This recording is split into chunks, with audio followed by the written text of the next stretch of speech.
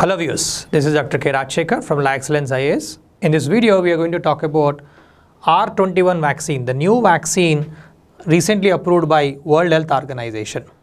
First of all, let us understand about what is malaria and why is it so important to bring a vaccine like this.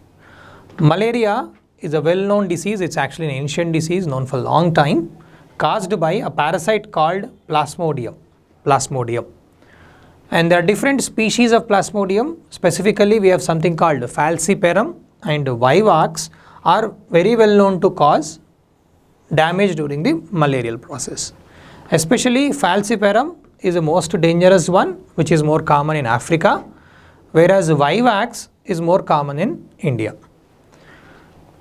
And this disease transmits through female Anopheles mosquitoes. So disease only transmits when a mosquito carries this pathogen, this parasite from an infectious agent or infectious person to another person. That is the only means of transmission of this disease. So malaria mainly transmitted by mosquitoes. And if you look into the burden of it, as per 2021 estimations, there are 247 million cases, meaning 24 crores cases that we see globally, killing 6.2 lakhs people. So more than 6 lakhs of people are dying from this disease every year. And biggest damage is seen in sub-Saharan Africa, the region that is south to the Saharan desert. So all these countries that we see in Africa, like including Zimbabwe, and we have Kenya, we have Nigeria, these kind of countries are mostly affected by this disease. And within India, especially India has highest burden in Southeast Asia. 80% of the cases that we see in India or we see in Southeast Asia are accounted from India. So definitely we also have higher burden. But one thing to remember here, that we have fewer Falciparum cases. Most of the cases that we see in India are Vivax cases, but still we have Falciparum as one of the agent causing this problem in India as well.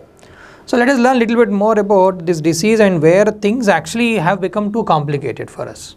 As I was mentioning to you, a person once gets infected with mosquito or bitten by an infected mosquito, this person gets the parasite into our body, and this actually initially affects the liver cells, so starts multiplying liver cells and then RBCs, thereby causing the symptoms that we normally see like chills, fever, fortnight fever that we see is because of the life cycle that happens inside the RBC. Like that, it goes through multiple cycles here between mosquitoes and humans. So if this is a so well-known disease and there's so much of damage that is already happening, why don't we have a good proven vaccine against it? Right? So there must be definitely several challenges to that. What are the major obstacles here?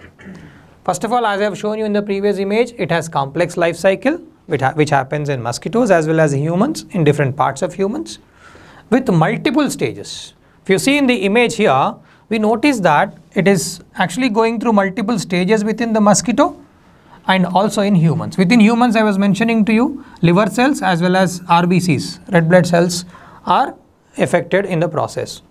And it goes through multiple stages. Generally, they call schizoids, merozoites, tropozoites are the different stages that we notice. That is what makes it very difficult for scientists to identify the right antigen which activates immune system. That is the first part, first problem and the major problem, complex life cycle.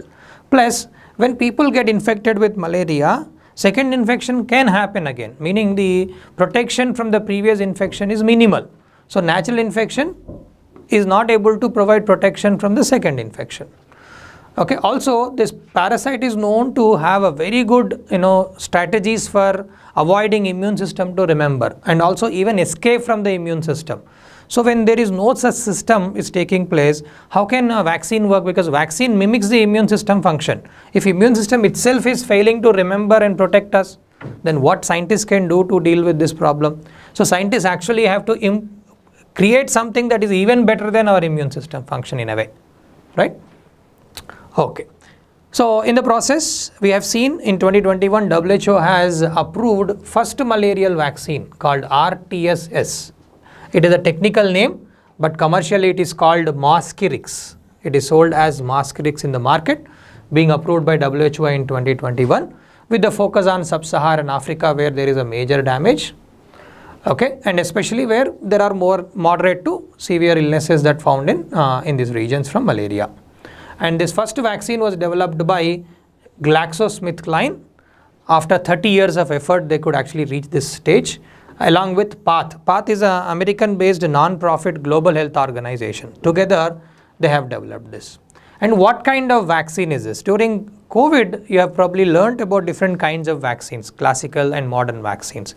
This is indeed a modern vaccine which mainly depends on the purified protein complexes. So this is called recombinant protein vaccine. So purified protein in combination with other proteins are used here. And the focus here is falciparum, because falciparum causes the most dangerous form of malaria. So they wanted to protect people from this. So it doesn't provide much protection against vivax, but it provides protection from the falciparum caused malaria. And it has been already launched in 3 African countries, Ghana, Malawi, Kenya, after pilot project. And it has substantially decreased the number of malaria based deaths. That is what we have seen with the first malarial vaccine. But why second malarial vaccine is needed? First of all, let's see what kind of vaccine is it and why is it important. So this vaccine is called R21 vaccine, or commercially it is called Matrix M vaccine. Matrix M is a kind of adjuvant they call, or a platform on which they have built it. So this is in a way very similar to the first vaccine, or RTSS vaccine, but this vaccine is developed by University of Oxford, and the vaccine is being manufactured with the help of Serum Institute of India, Pune-based Serum Institute of India, that also has made Covishield vaccine in India for COVID. This is very similar, as I mentioned. It's a recombinant protein vaccine, so effective against falciparum, and it also known to show or decrease 75% of chances of getting the malaria. What does that mean? Generally, it is referred to as efficacy. We call it efficacy. During COVID-19 time, we heard these terms regularly: efficacy, efficiency. What is the difference between these two terms? Efficacy is normally what is being tested in the laboratory. In the laboratory, let's say, a few people have given dummy vaccine, we generally call, okay. So no vaccine, just they are given with water, and other people have given the real vaccine. And then if you see, 75% of the protection can be seen. That is called efficacy in the lab setup. In the real world, that real percentage would come down. If it is 75% in the experimental scale, indeed we have seen only 30% of protection or effectiveness we have seen in the real life. So in the lab scale, it is similar to what RTSS has done. So same efficacy that we see, we expect it to have similar effectiveness as well.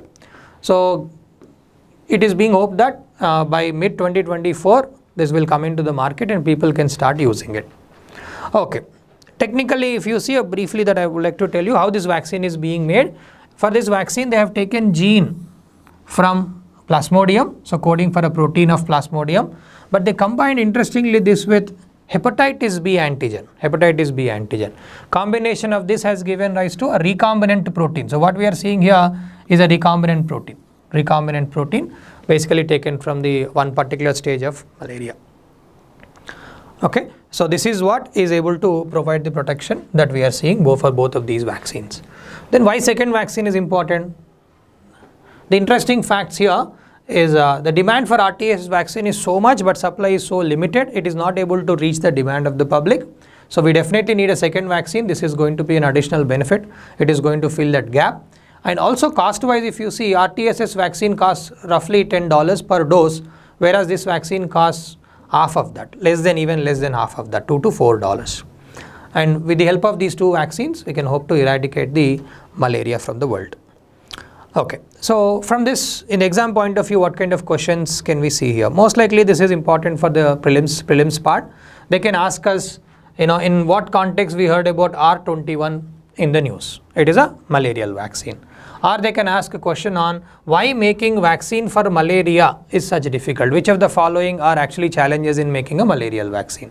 So complex life cycle and also less protection from the real infection can be remembered here. And then they can even ask about what kind of vaccine is this? Even if you are writing about biotechnology role in dealing with infections, you can talk about how with long-term research we could come up with some efficient vaccines like RTS and R21 vaccines. Such examples also you can write in your mains answers. Okay, thank you.